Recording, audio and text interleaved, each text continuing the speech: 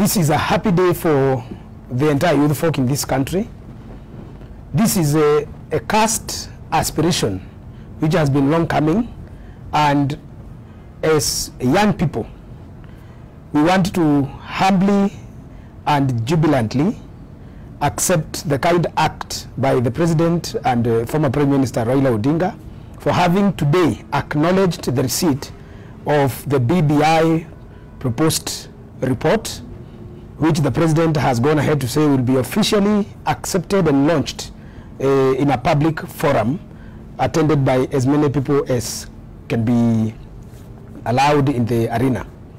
First of all, I want to put it fundamentally clear that the majority of young people in this country, ranging from young adults to semi-adults, this report is their panacea. And I'm very excited today. As I speak on behalf of the many, the proposed changes in this report are coming in handy at such a time when the country has taken off in the infrastructural development and now getting to fix its software. However many rails we may have in this country, however many schools we will build, and we continue building them, however much we skill our young people, and we shall continue skilling them en masse, however happy this country shall be in terms of infrastructure domain, we shall never fix this country until we address the things that ills and ails our software. These things are known, and these things causes us heartaches, worries and fear every 5-year election cycle. These things were ably identified by President Kenyatta and Raila Odinga in their over 19 hours discussions, ranging from inclusivity all the way to how this country shall accommodate political differences, how this country shall move forward in all the fronts. We are very excited that the 9-point agenda has finally come out, and this is for the last time because it was a follow-up of what we did last year, and we are more than ready. I want to assure the country, speaking with the much authority it can get, that we accept this report as was received today.